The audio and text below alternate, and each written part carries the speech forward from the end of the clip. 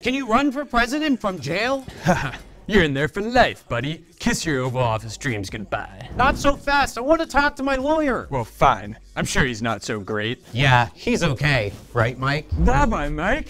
Mike, what gives? He's saying I can't run for president. Is that true? Not true. There's actually no laws or legal obstacles that stop convicted felons from running for president of the United States, even if they are behind bars. But he can't run. He's got a life sentence. Actually, he can run. My boy could be a serial killer, but that doesn't change the fact that he's eligible to run in the 2024 election. But it's unprecedented. Actually, it's not. Back in 1920, Eugene V. Debs received nearly 1 million votes for the Socialist Party while serving a 10-year federal sentence for encouraging people to protest against a World War I draft. No war, no draft, no war. No draft. Hey, Eugene, you can't do that, buddy. You're going to prison for 10 years. Fine, but I'm still gonna run for president from jail. Okay, that's fine. And that's how it happened. I still wouldn't recommend breaking the law, though. Just remember that the Big House doesn't disqualify you from the White House.